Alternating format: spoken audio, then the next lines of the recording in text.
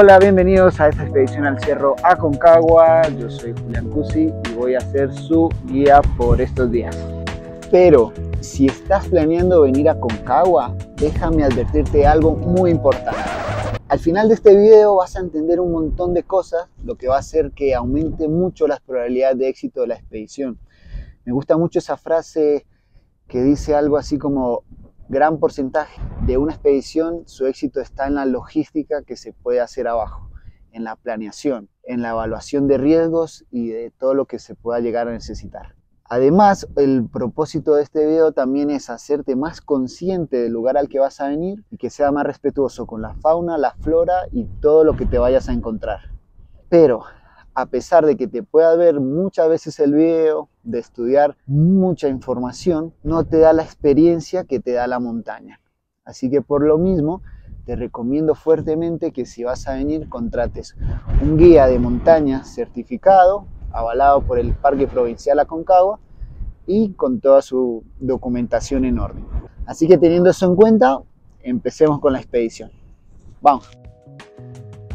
El día de ayer preparamos todo lo que fue la alimentación y algunas cosas que vamos a necesitar en altura. Y además algo importante a tener en cuenta es que los permisos de Aconcagua se sacan desde Mendoza. Hay gente que cree que la puede sacar aquí en el parque, pero no es así. Así que es muy importante. También a través de internet se puede ir adelantando la gestión de saber los precios, pero muy importante que se pase por Mendoza. Estamos en Penitentes, exactamente en las cuevas, muy cerca al límite con Chile. Este lugar era muy reconocido hace muchos años porque había un ferrocarril que ya no funciona y por lo tanto hay muchos edificios abandonados así como este, y algunos edificios se han vuelto refugio, ya que este sector es muy famoso por sus altas montañas. Estamos ahora a unos 3.000 metros de altura. Y eso nos ayuda mucho para empezar a aclimatar. Ahora nuestro cuerpo está empezando a tener unos cambios y la idea hoy es descansar, comer bien y ya mañana empezar a caminar en el parque.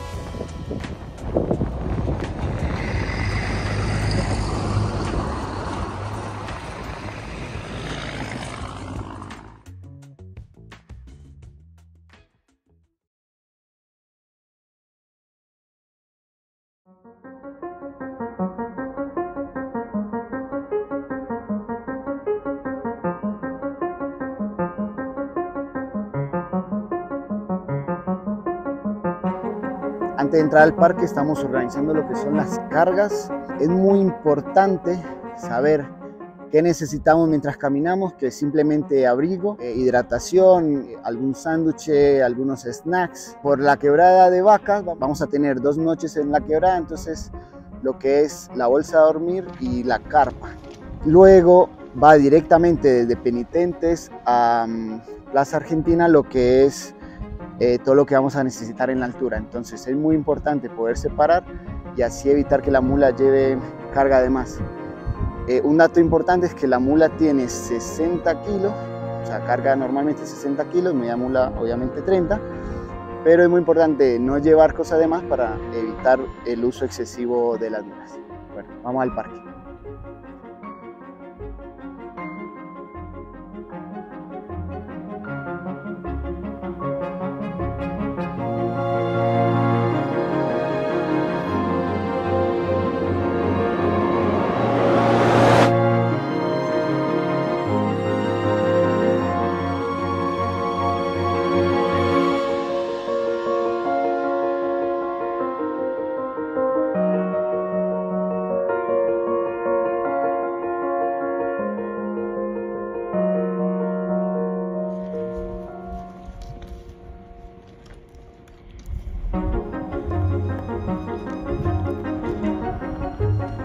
Bien, ya estamos ingresando al parque.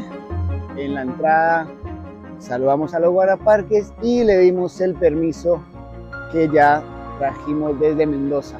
Algo a tener en cuenta es que los guardaparques te van a dar 2 bolsas, una color naranja y la otra color blanca. La blanca va a ser para que pongas ahí todo lo que es la basura y la naranja para que en la altura, cada vez que vayas al baño, puedas poner ahí todas tus heces. ¿Bien?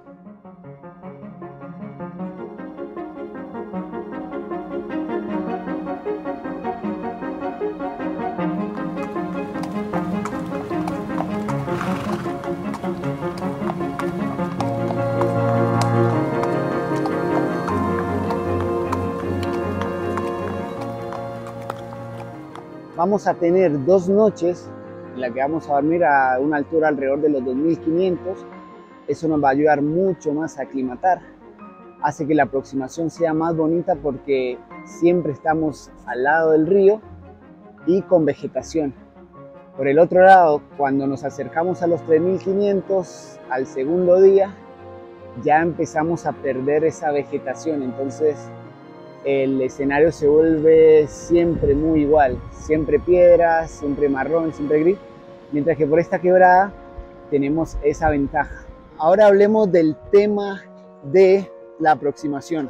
Es muy importante poder cuidarse del sol, por eso me gusta mucho este tipo de gorra, los lentes, protector solar y muy importante el protector labial. Protector como este, asegurarse de que tenga bloqueador solar, y si cuando estés comiendo en el campamento base tus labios te duelen, te arden, quiere decir que no estás usando suficiente. Es muy común ver la gente después de la cumbre con los cachetes y los labios muy mal. Entonces, desde ahora empezar a usar y protegerse del sol va a ser muy importante. También tener camiseta, camisa, manga larga y unos pantalones de trekking muy livianos porque hace mucho calor.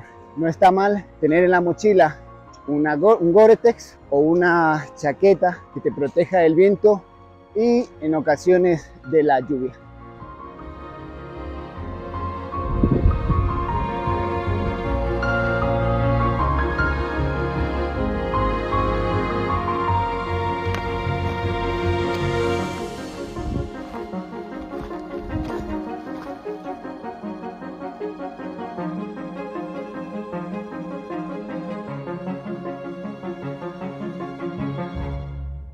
Bien, ya estamos en Pampa de Leñas, fueron 12 kilómetros y 5 horas.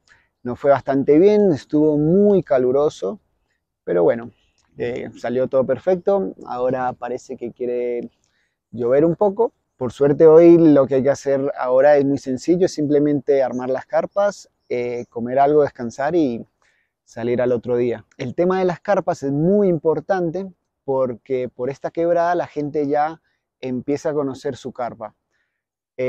Por suerte a esta altura no hay mucho viento, lo que hace que la gente lo haga despacio, conozca la carpa, porque comparado con la ruta normal, la gente arma su primera carpa en el campamento 1, con viento, con frío, cansado, y eso lo hace muy difícil. Entonces, otra ventaja para esta quebrada. Otra cosa muy especial es que el asado que vamos a comer hoy lo hacen los arrieros. Comparado con la ruta normal, los arrieros simplemente los ves pasar, pero aquí tenés tiempo para compartir con ellos, para hablar, para conocer de qué es lo que hacen, de su vida. Entonces eso es otro punto que la verdad me gusta mucho. Así que bueno, eso sería todo por hoy.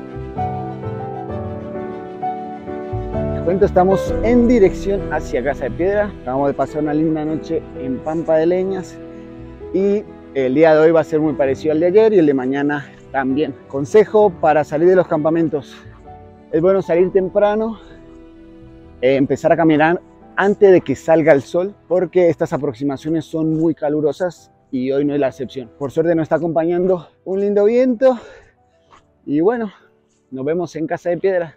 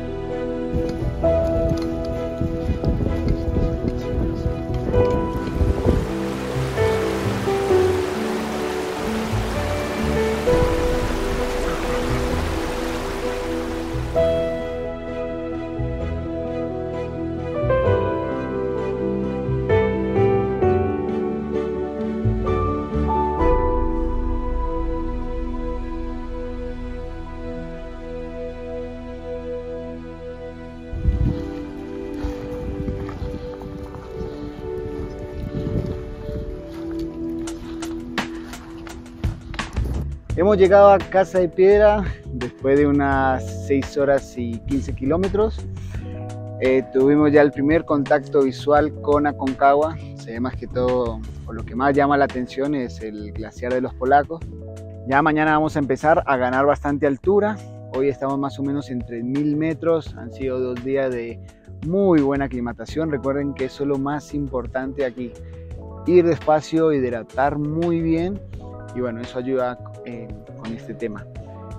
A partir de mañana nos vamos a concentrar mucho en lo que es cuánta agua estamos tomando. Ahora en esta altura no tanto, si bien nuestro cuerpo está teniendo cambios, todavía no estamos tomando bastante agua. Entonces a partir de mañana vamos a ver cómo hidratar, qué tener en cuenta y bueno, empezar a aclimatar mejor. Hoy lo mismo que ayer, es un día sencillo. Armamos nuestra carpa, hacemos una cena. Hoy creo que no vamos a hacer asado, hoy vamos a hacer ravioles.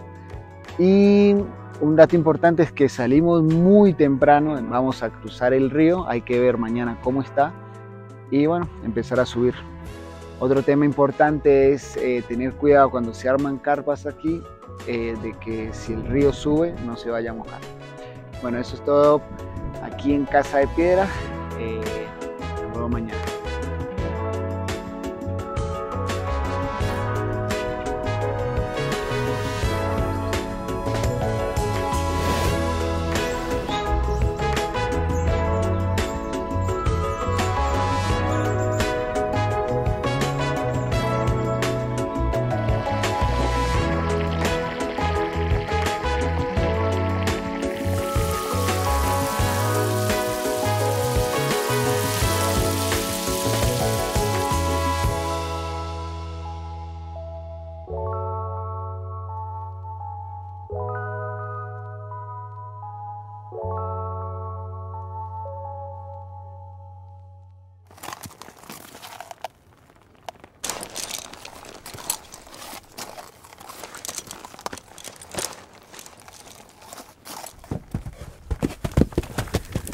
Estamos saliendo de Casa de Piedra.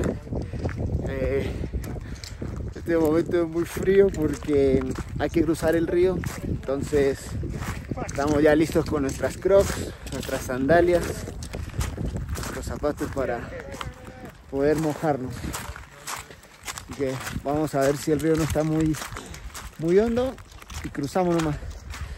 Hay veces que está la opción de cruzar con la ayuda de la mula si por alguna razón te da miedo, pero en nuestro caso vamos a cruzar todo el grupo caminando.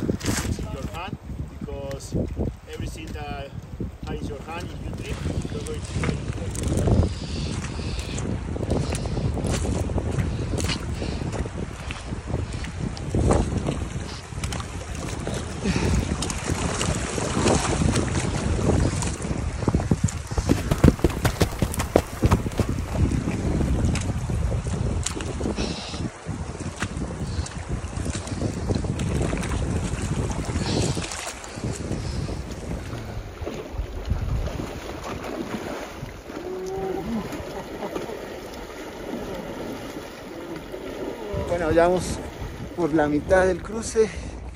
No le voy a mentir, chicos, está muy fría. Está muy fría. Siento el frío en los huesos de las piernas. Bueno, vamos a terminar de cruzar.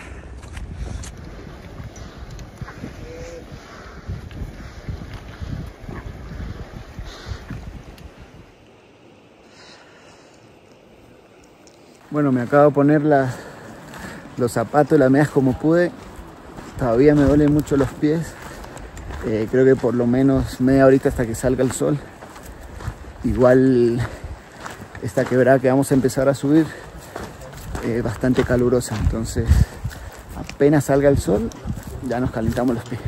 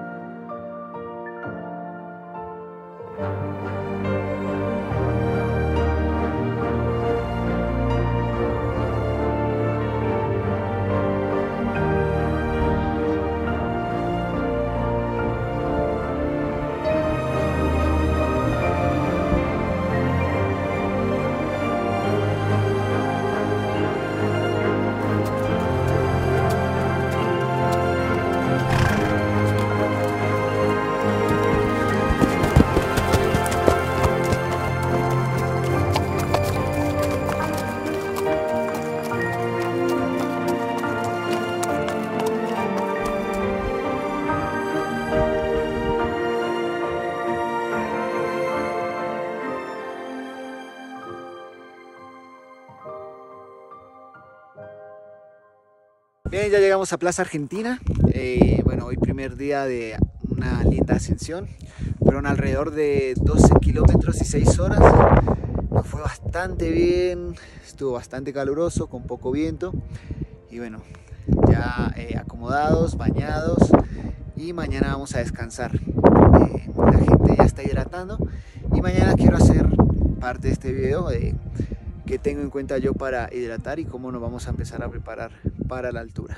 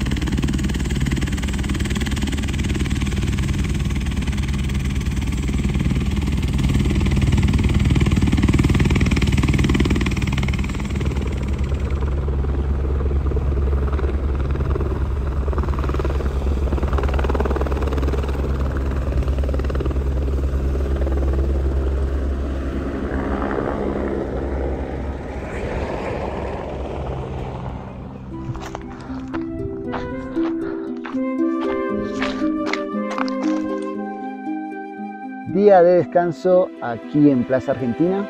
Descanso por lo que no salimos a caminar, pero sí estuvimos preparando toda la alimentación que vamos a tener en los campamentos de altura.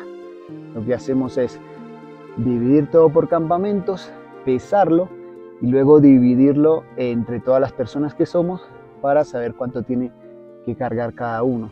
Ahora hablemos de un tema muy importante que les dije que les iba a hablar hoy, y es el tema de hidratación. Primero que todo hay que tener en cuenta que Aconcagua es un lugar muy seco, donde la gente le da el mal de altura muy fácil. Entonces, la hidratación es casi lo más importante que vamos a estar haciendo todos los días a partir de que estemos en los campamentos base. Yo lo hago más o menos por tiempo y tratando de llegar a 4 litros. Depende de lo que haga en el día, un poco más, un poco menos. Normalmente en la mañana, en el desayuno, siempre trato de tomar casi 1 litro. Y a la hora del almuerzo, ya haber tomado o estar cerca de los 2 litros. Luego, lo que es en la tarde y la noche, haber llegado al 3er litro.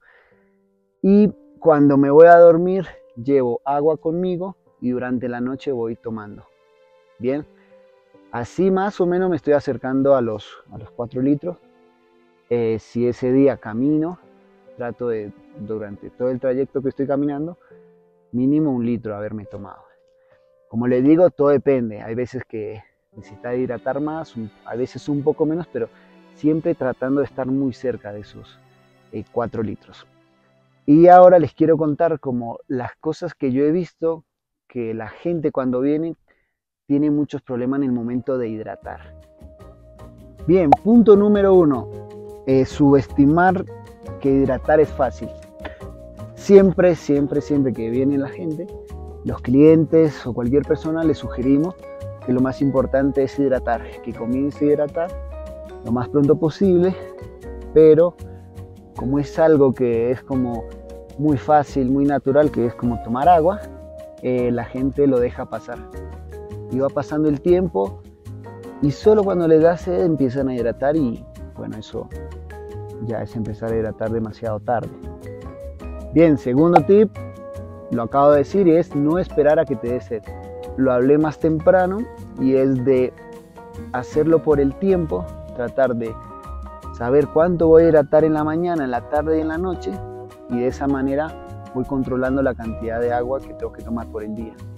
Tercer tip, tomarse algunos síntomas leves como si fuera una alarma de hidratar. O sea, la gracia es no llegar a esos síntomas, pero son bastante comunes y no tiene nada de malo. Ejemplo, dolor de cabeza. Hay veces hay gente que siente una pequeña presión en el pecho, durante la noche alguna apnea, náuseas. Tomar todo eso como, hey, mi cuerpo me está advirtiendo de algo, vamos a hidratar más.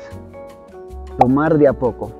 Mucha gente deja pasar mucho tiempo, espera que le dé sed o por alguna razón no pudo estar tomando agua constantemente y de golpe toman 1 litro o la suficiente agua para no digerirla bien. Entonces es muy importante dar esos sorbitos, dar ese trago de a poco. Añadiendo a este tip, muy importante siempre tener a mano el líquido.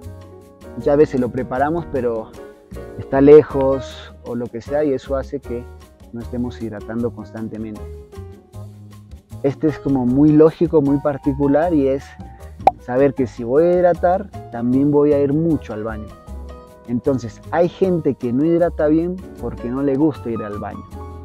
La mayoría de los casos lo veo con mujeres porque les cuesta más encontrar un lugar. Entonces muy importante saber en qué partes puedo ir al baño porque hay lugares, hay campamentos de donde unos puntos clave de donde se saca nieve o agua y es muy importante no ir allá. Entonces siempre preguntar dónde puedo ir al baño y buscar la manera que sea fácil y cómodo.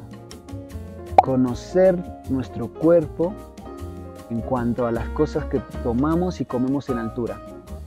Es muy normal que lo que nos gusta en la ciudad o lo que habituamos de nuestro consumo diario en la altura no nos guste o no lo soportemos o nos dé náuseas. Entonces muy importante tener experiencia en lugares diferentes donde ya sepamos si nos gusta café, si nos gusta un té.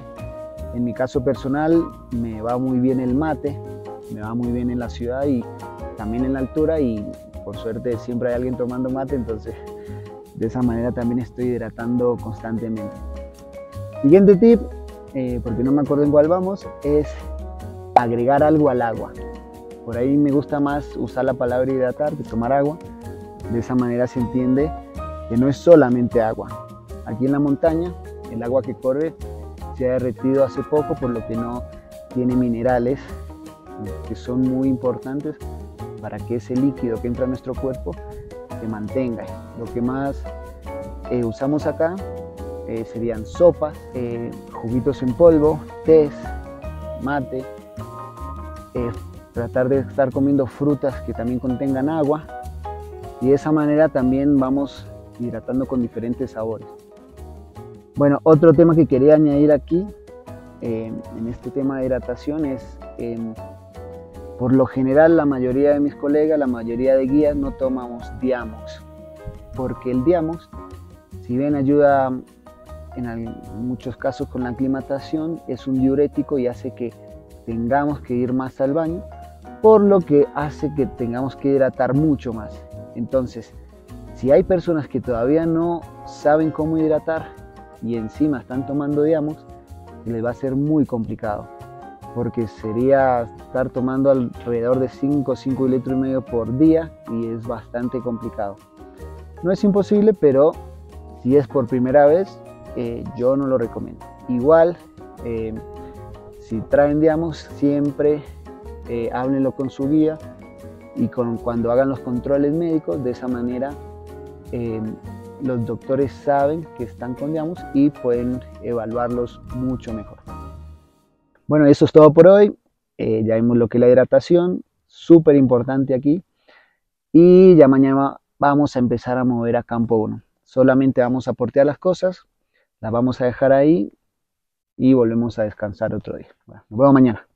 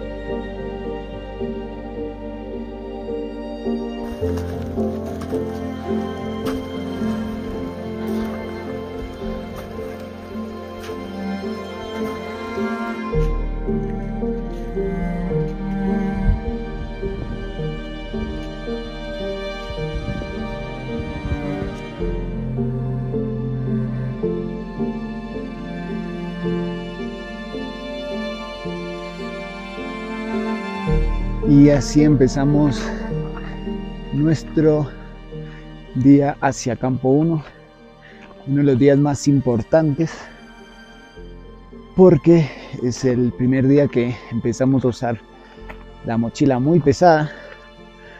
Algunas personas empiezan a usar botas dobles y empezamos a conocer nuestro cuerpo en altura.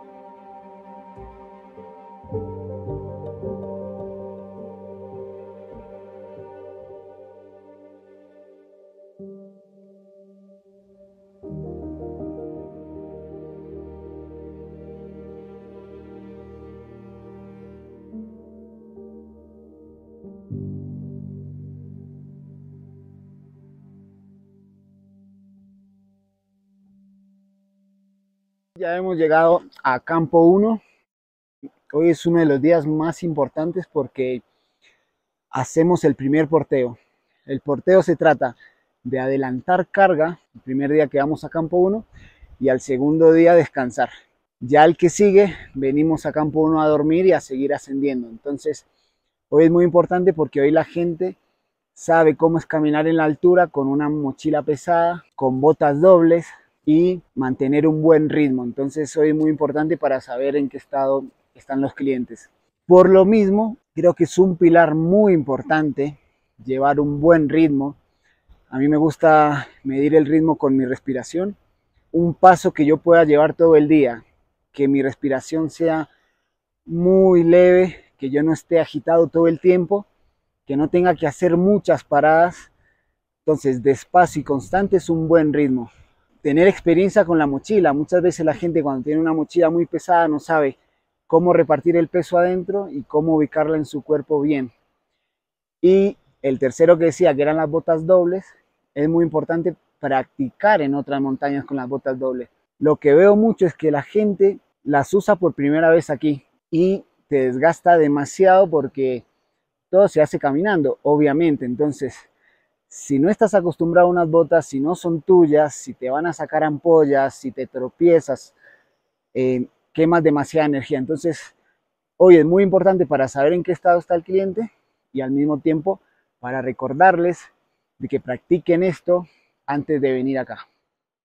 Bueno, en resumen de lo que hemos hecho hoy es más o menos 8 kilómetros, unos 500, 600 metros de desnivel. Estamos casi a 5.000 metros de altura. Ya la gente está empezando a sentir los cambios en su cuerpo y es muy importante el día de descanso de mañana. Otro de los pilares es ir despacio y dejar aclimatar bien el cuerpo. Incluso si me siento muy sobrado de energía, si me siento muy bien, respetar los tiempos y aclimatar muy bien. También nos tomamos unas 5 horas y media para llegar y ahora tenemos que regresar al campamento base de Plaza Argentina.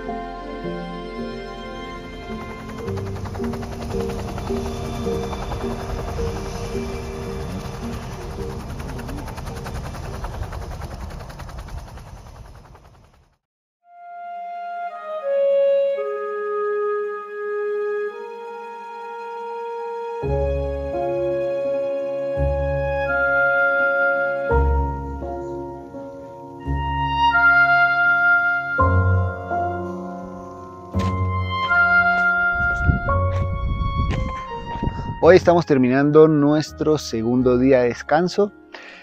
Hoy también revisamos todo lo que es el equipo que nos vamos a llevar a la altura a partir de mañana. Como estamos en Plaza Argentina haciendo el 360, cuando bajemos del intento de cumbre vamos a llegar a Plaza de Muras. Entonces es muy importante saber qué carga va a bajar a penitentes para volver a subir a Plaza de Mulas y así cuando bajemos tengamos ropa y algunos zapatos. Algo que hicimos hoy también fue verificar los grampones. Es muy importante que aquí donde estamos cómodos, verificar que los grampones calcen muy bien con los zapatos, porque arriba se hace muy complicado. Hoy fue también nuestro día de chequeo médico, ya que ayer fue el primer día que fuimos a los campos de altura y antes de irnos ya es importante saber que todos están bien. Normalmente chequean el oxígeno en sangre, la presión y si alguien está tomando algún medicamento y cómo está evolucionando y cómo se ha sentido. Muchas personas preguntan siempre que tienen oxímetro cuántos son los valores. Normalmente lo mejor es estar dentro de los 90, pero cada vez que nos movemos a los campos de altura es normal estar un poquito abajo. Pero más importante que el número que aparece ahí es cómo nos sentimos. Entonces, a partir de que no nos estamos sintiendo bien, es importante empezar a evaluar el oxígeno en sangre. Si nos estamos sintiendo bien, bueno, no es tan importante, pero eso hay que tenerlo en cuenta nomás, pero no volverse muy loco con los valores. También quiero aprovechar para hablar del Diamox, porque en el chequeo médico es muy importante avisar que se está tomando.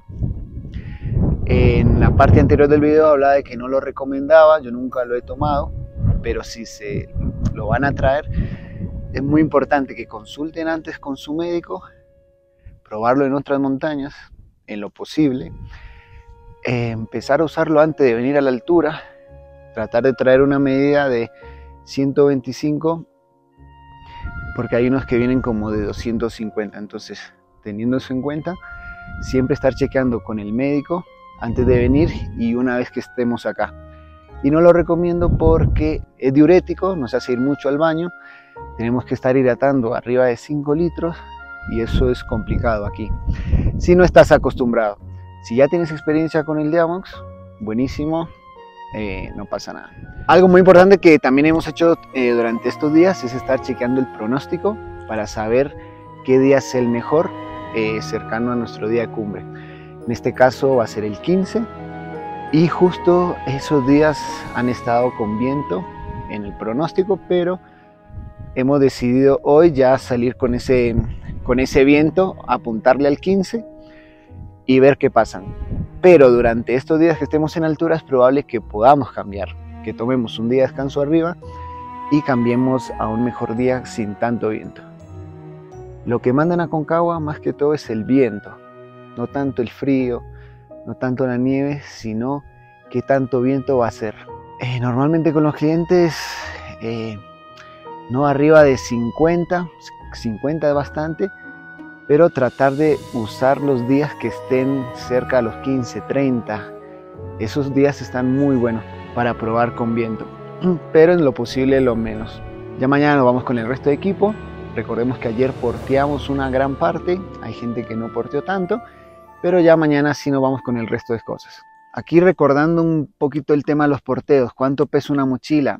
El otro día me llevé mi mochila con 23 kilos, ya mañana me voy a ver muy liviano, espero tener menos de 10 kilos, pero normalmente entre unos 18 y 25 kilos puede estar una mochila. También depende de tu experiencia y de que no estés llevando cosas de más. Entonces, como para tener en cuenta, pero acá siempre está la posibilidad de contratar un porteador. Pero la gracia de este video es hacerte lo más independiente y que tengas en cuenta todas esas cosas si llegas a venir solo. Bueno, eso sería todo por hoy, el día de descanso. Ya mañana vamos a la altura y no volvemos a los campamentos base. Nos vemos mañana. Y ahora que me falta el sol, no sé qué venís buscando, llorando mi amor, llorando, también olvidarme. Qué pena me da saber que al final de este amor ya no queda nada.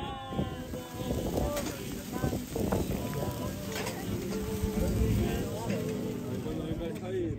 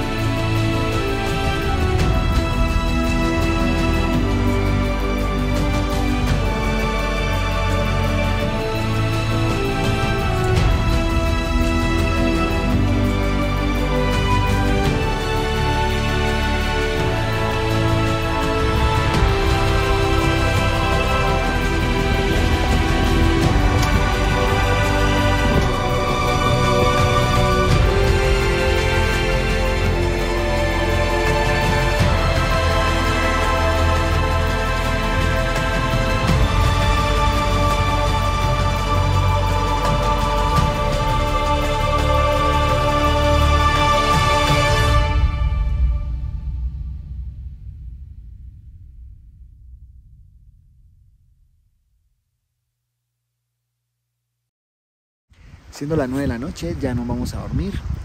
Hoy nos fue bastante bien, ya estamos en campo 1, hemos dejado el campamento base, ya no vamos a volver. Seguimos con el plan normal, tenemos planeado intentar cumbre en 5 días. Hoy, una vez que llegamos aquí, inmediatamente comenzamos a hidratar. Lo bueno de esta ruta 360 es que en los campamentos de altura corre agua, mientras que en campo 1 de la ruta normal en Canadá normalmente hay que derretir. Entonces esa es una ventaja de esta ruta. Ahora vamos a dormir, les quiero mostrar qué tengo en cuenta para dormir en los campamentos de altura, que es súper importante, así que vamos. Estas son las cosas que tengo en cuenta para dormir en la altura.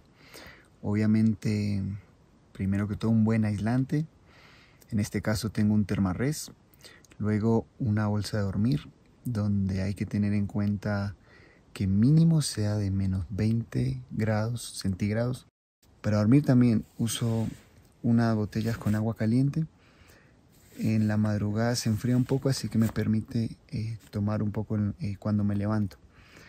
También les recomiendo mucho usar estas botellas Nalgene porque son muy seguras, tienen boca ancha para tomar agua del río y bueno, son muy buenas. Tengo esta bolsita que uso para meter todo lo que son los aparatos electrónicos, como cámaras, la batería de la radio. El celular también duermo con él dentro de la bolsa, igual que mi linterna. Otra cosa que tengo en cuenta es tener una botella para orinar, también preferible de boca ancha, porque hace mucho frío afuera. Tengo entendido que para las mujeres hay como un embudo y bueno, es muy importante y te ahorra mucha energía, porque salir de la carpa, perder como el calor que tenías al dormir y volver a entrar, desgasta y perdes como el sueño que llevas. Entonces, súper importante eso. Luego también tengo aquí mi pluma, que la uso así como almohada, y cuando me levanto me la pongo inmediatamente, así mantengo el calor. Creo que nada más. Eso es por ahora lo que uso para dormir en altura.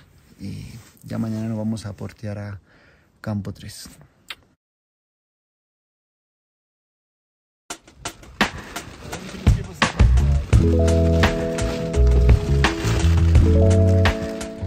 Hoy día de porteo a campo 3 voy a aprovechar para mostrarles cómo me pongo la mochila. Empezamos por armarla adecuadamente. Voy a poner en el fondo algo acolchado como ropa que no voy a usar hoy y lo más pesado cerca de mi espalda como el tubo de oxígeno.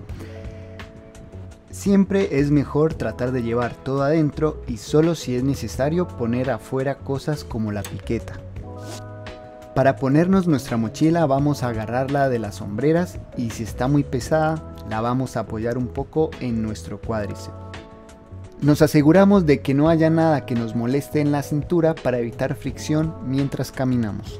Vamos a ponernos el cinturón lumbar sin hacer mucho esfuerzo, por eso estiramos las cintas. Identificamos las crestas ilíacas y una vez que cerramos el cinturón lumbar, lo ajustamos sobre nuestra cintura. Recordemos que la mayor parte del peso lo cargamos con nuestras piernas. Ahora ajustamos las hombreras y verificamos que no queden tan ajustadas. Podemos pasar nuestra mano con un poco de dificultad, pero si lo intentamos en la cintura no debería ser posible. Luego vamos a tirar de las cintas de ajuste justo arriba de nuestros hombros. Pueden ver cómo la mochila se ajusta mejor a mi espalda. Por último, ajustamos la cinta pectoral un poco de manera que podamos respirar fácilmente. Normalmente se estiran un poco. Bien, ya estamos listos para subir a campo 2.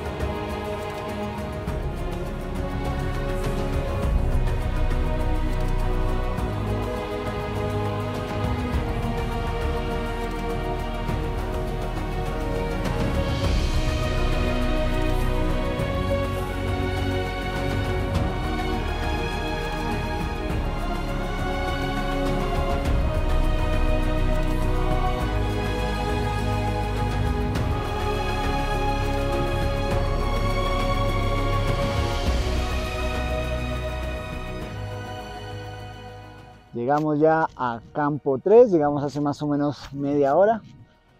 Pasamos nuestra primera noche en altura. Algunos se levantaron con un poquito de dolor de cabeza, pero eso es normal. Ay, me falta el aire. Nada que preocuparnos, llegamos muy bien acá, nos sigue acompañando el tiempo, por suerte. Yo la verdad que primera vez que estoy caminando con primera piel, así que imagínense el calor que está haciendo. Ya mañana, según el pronóstico, empieza un poquito de viento, ahora se siente acá. El viento está un poco frío, pero está hermoso, es hermoso este lado de Plaza Argentina. Acabamos también de dejar nuestro porteo, todas nuestras cosas que vamos a adelantar. También cargamos un poco de agua, así decanta de aquí a mañana. Y bueno, ahora nos vamos a preparar para bajar de nuevo a campo 1, volvemos a dormir allí. Así sumamos tiempo en altura, haciéndolo lento, respetando los tiempos. Y ya mañana venimos a campo 3.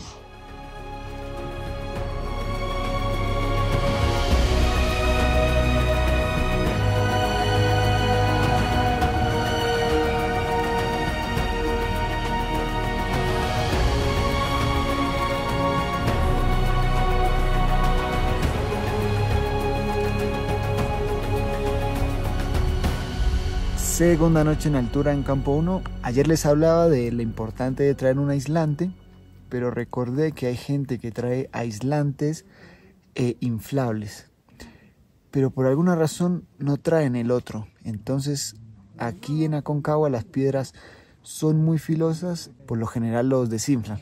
Entonces si van a traer aislante inflable, traigan los dos, porque el otro lo protege por debajo. Lo otro que es muy importante también es el tema de la condensación.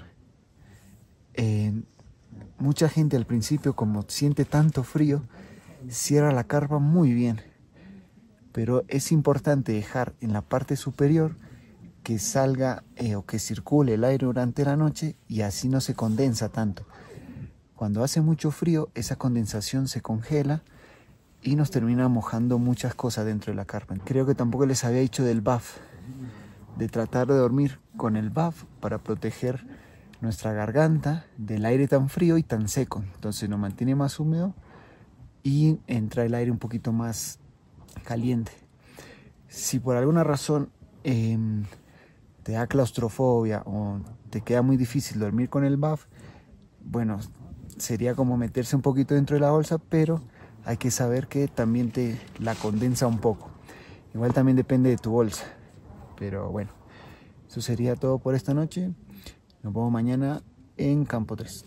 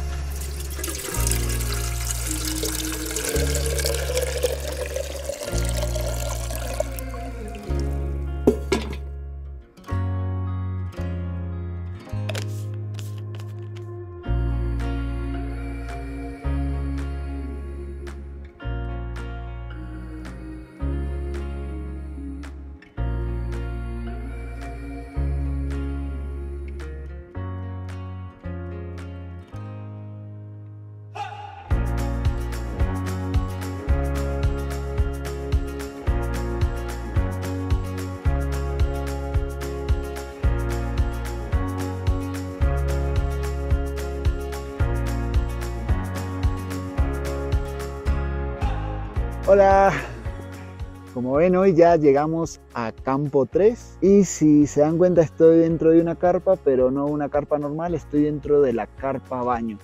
Hoy quiero hablar del tema de las basuras y la caca.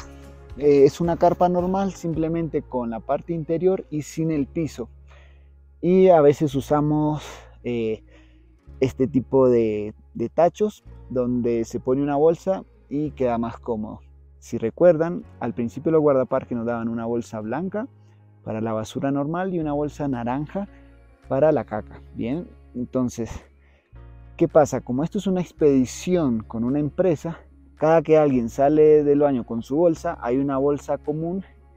Lo mismo pasa con la basura, se hace una bolsa común Luego los porteadores se encargan de bajar eso y llevarlo al lugar correspondiente.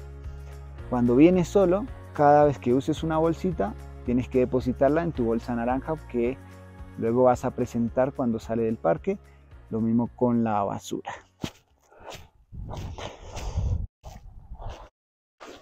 Otro tema importante que les quiero hablar es el tema del agua. Ya les había dicho que por la ruta 360 era muy buena porque corre. Pero hablemos del tema de si se puede tomar o no. Normalmente esta agua no tiene ningún problema, pero en mi caso yo siempre la tomo después de ser hervida. Y aquí usamos lo que son filtros de café. Hay veces que hay clientes que traen sus propios filtros y algunas pastillas potabilizadoras. Pero yo nunca la he usado y no he tenido ningún problema. Así que eso ya depende de cada uno que tanto quiera potabilizarla. Por el otro lado, la ruta normal, sí hay que tener como más cuidado porque el agua como no corre, hay veces la nieve viene sucia, pero de la misma manera uso el filtro de café y siempre la trato de tomar hervida. Si quiero agua fría, la hiervo primero y la dejo ahí reposando varias horas, que sé que más adelante la puedo tomar fría. Así que muy importante eso de cuidarnos con el agua que tomamos porque nos puede fácilmente dar malestares y complicarnos la expedición. Y hablando del tema de la expedición, hoy hemos dejado campo 1, ya estamos en campo 2. Hoy comparado con los días anteriores hemos tenido ya un poquito de viento. Ya el grupo ha sentido que caminar con un poco de frío, un poco de viento. Han llegado un poco cansados, aclimatando obviamente. Y mañana vamos a descansar. Mañana se espera un día ventoso también. Y después los días siguientes no tanto. Así que por ahora viene muy compacto el grupo, venimos muy bien y bueno, seguimos apuntando hacia el 15. Ya en 3 días estamos intentando cumbre.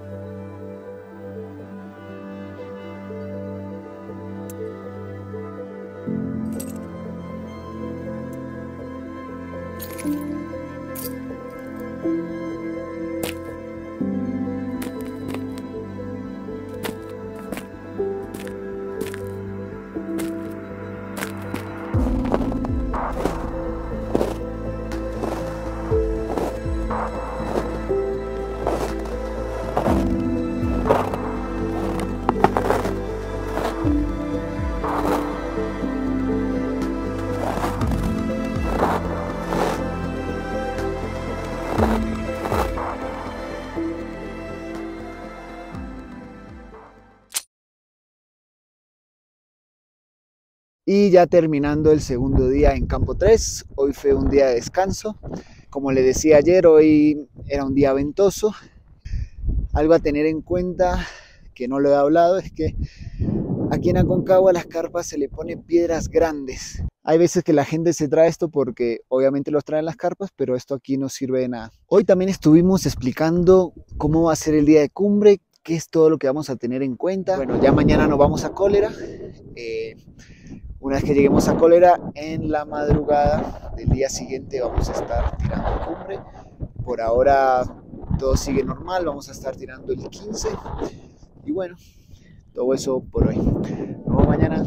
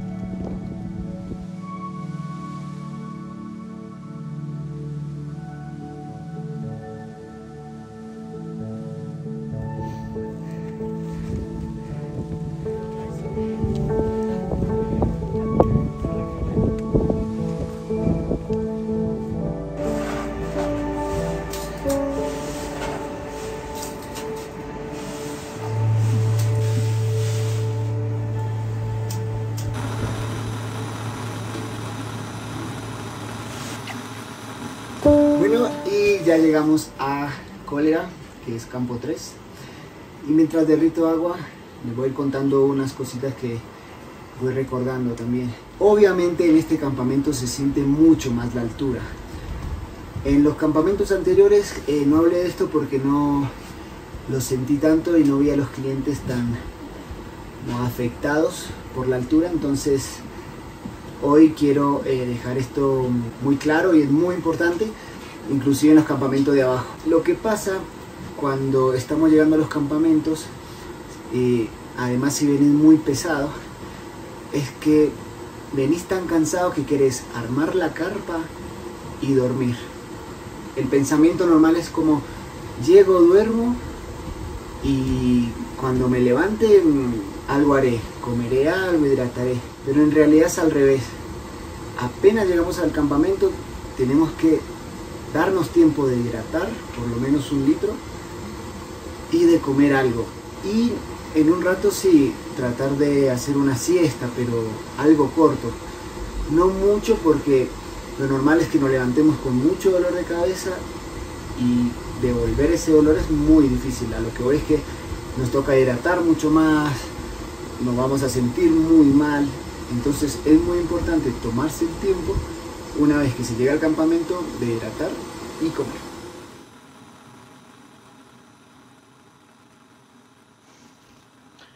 En partes anteriores les contaba cómo por la ruta normal había que estar derritiendo nieve.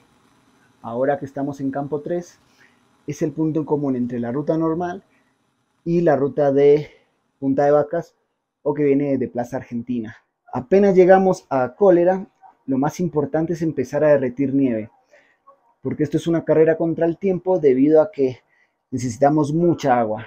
Necesitamos agua para darle a la gente apenas llegamos, para la cena, y luego dejar para el desayuno el agua que vamos a necesitar para caminar, y en lo posible dejar para cuando volvamos, porque como vamos a volver muy cansados, es muy importante tener agua en ese momento, tener un buen sistema para derretir nieve.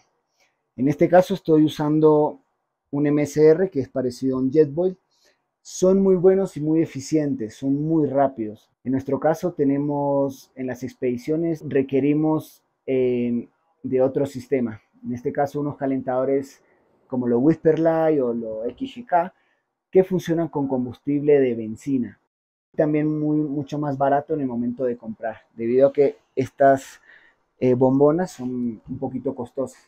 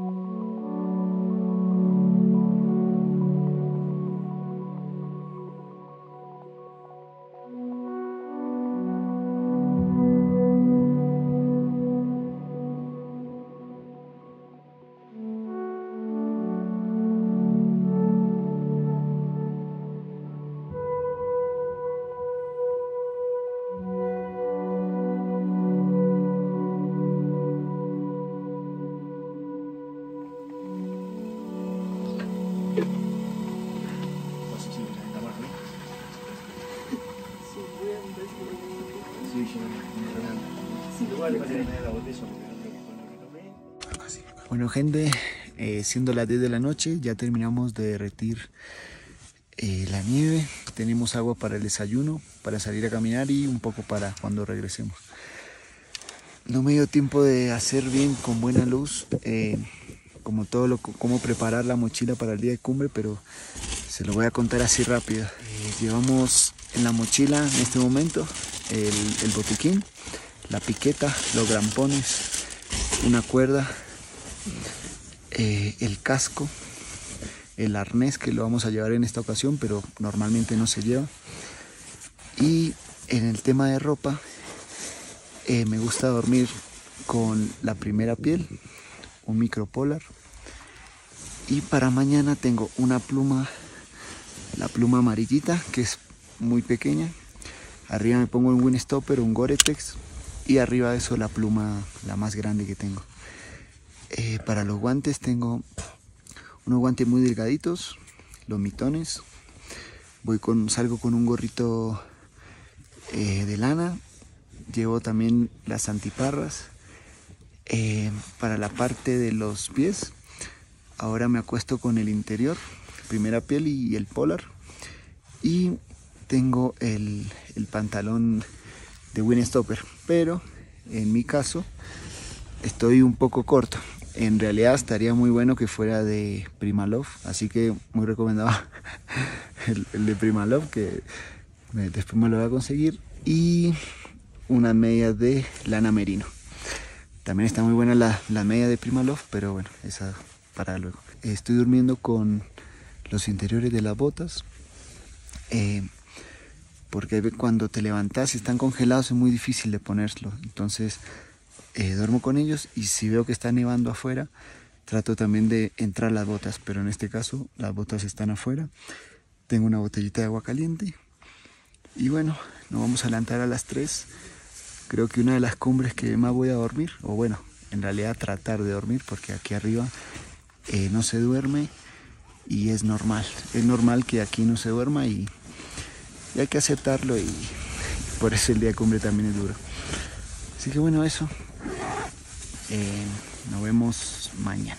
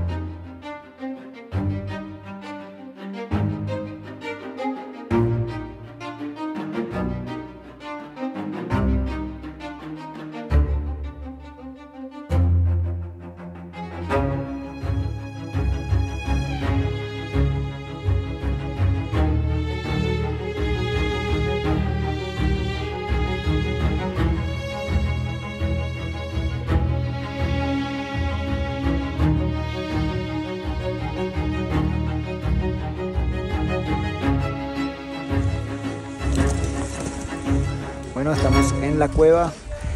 Hoy nos ha tocado un día hermoso, la verdad.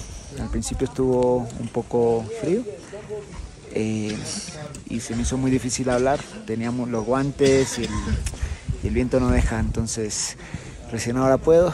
El grupo llegó muy bien aquí a la cueva, ya son más o menos las 11:30 y ya en 10 minutos empezamos a subir. Creo que vamos muy bien. En un ratito les muestro.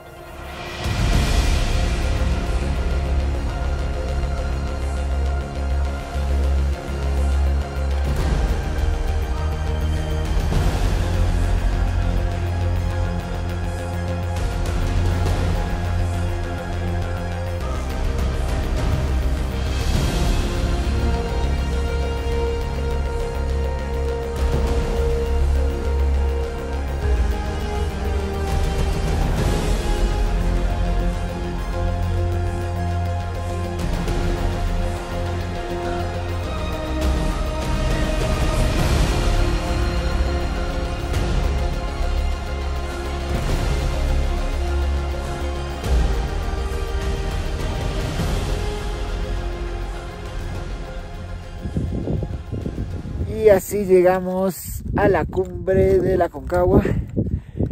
Qué lindo poder llegar a la cumbre en esta ruta 360.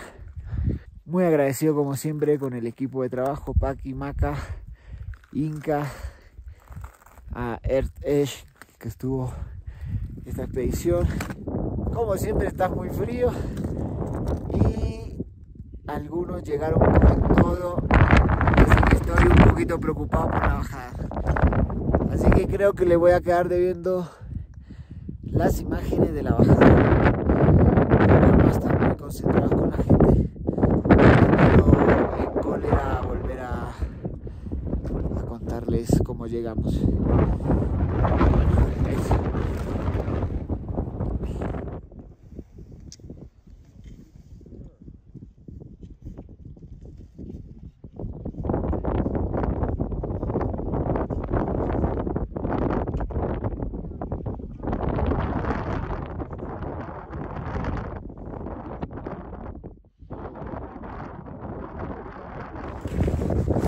Bien, ya estamos regresando a campo 3.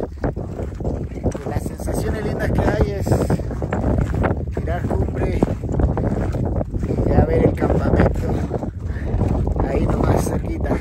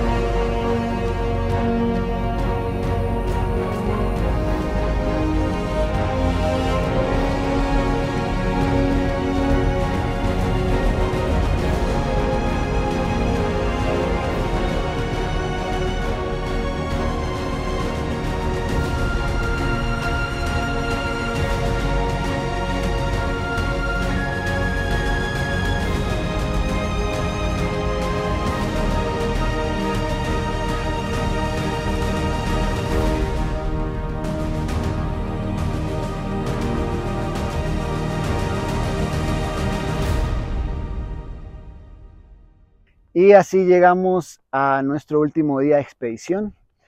Quiero retomar los dos últimos días, que fue el de cumbre y el de bajada, ya que fueron unos días donde estuve trabajando mucho y no me dio mucho tiempo de explicar y de filmar.